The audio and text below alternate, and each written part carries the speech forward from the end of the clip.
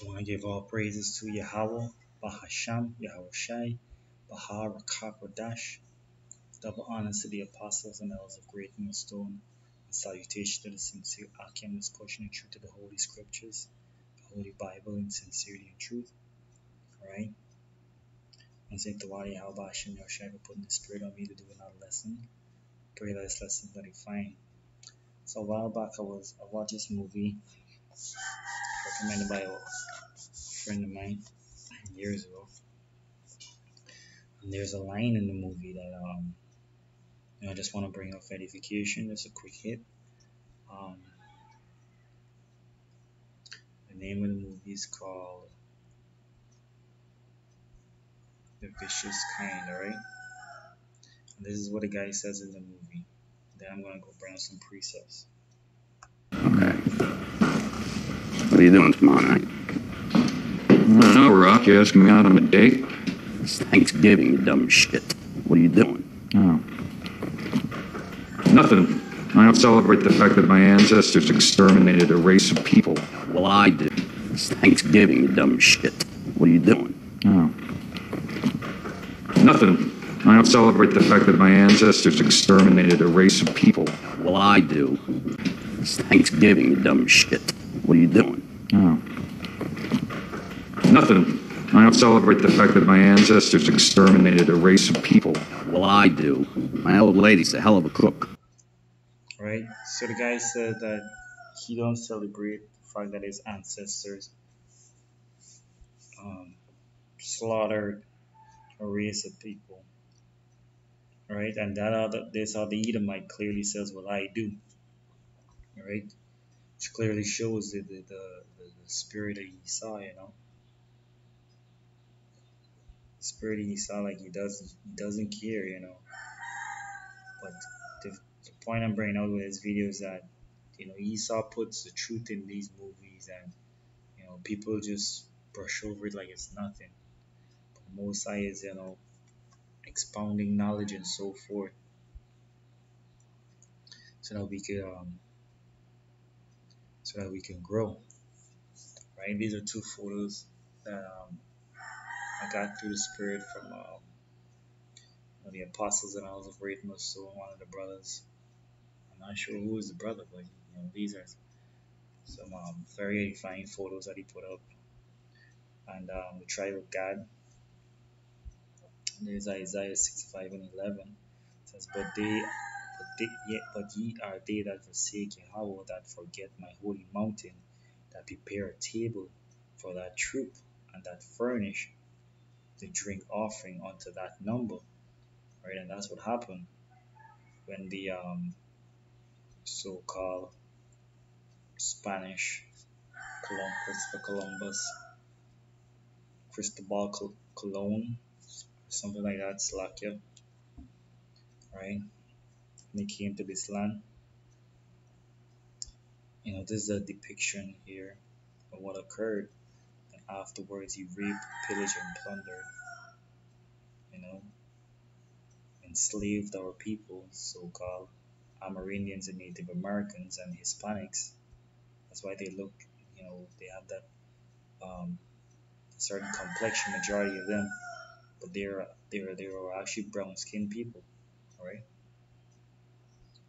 And on your right here, this is a chief tablet with artifacts with with an artifact showing, you know, in Hebrew,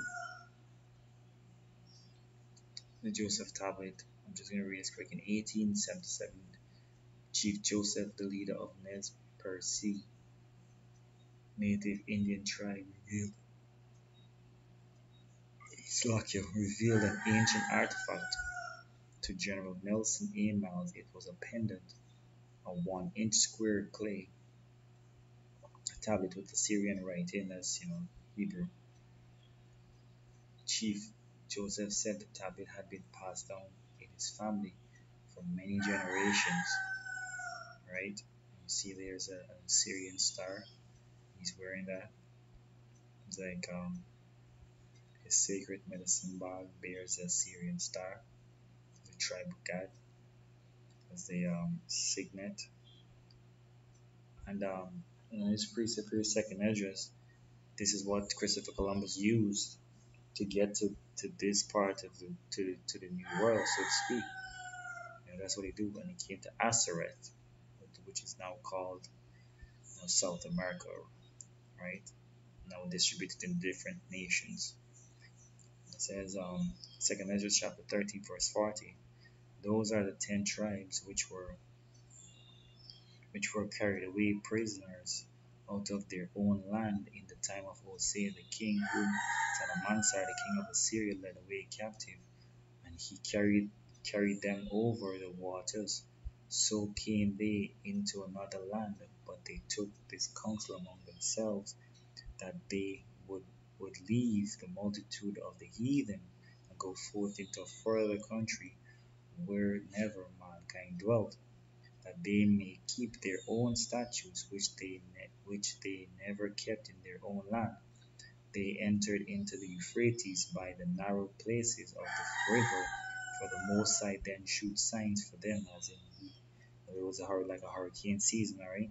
This red line here shows the journey that they made. They didn't came and no down Bering Strait or any other means. They came escaping persecution. And they went around the Horn of Africa into this part to this land, and it's depicted in history that Solomon would send men to this part of the world. That's how they knew where it was.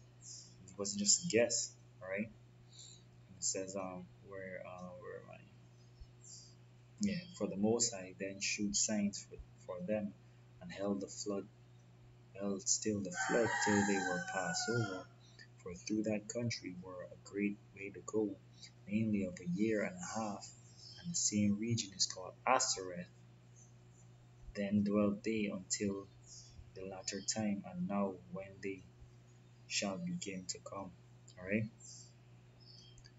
Um, so the Most High is bringing out this information, and I just want to read this quick precept. This is Psalm 64, verse 1. Hear my voice, O Powell, in my prayer, preserve my life from fear of the enemy.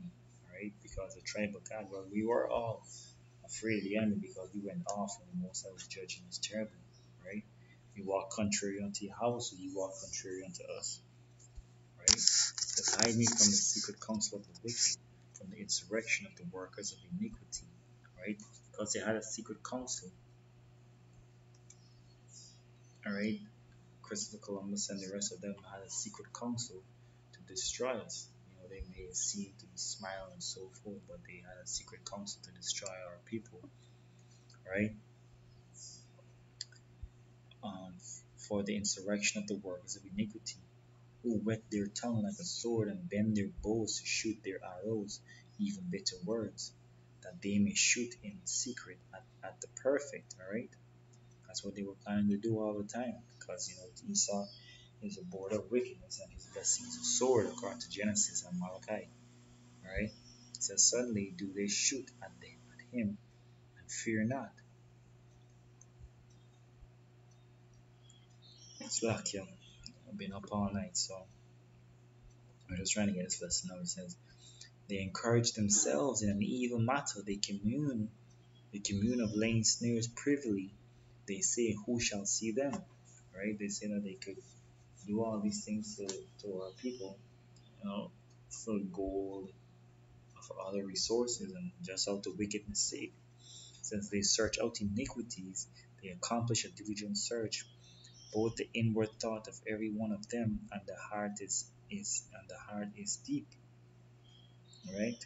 It's deep in their heart to search out iniquity.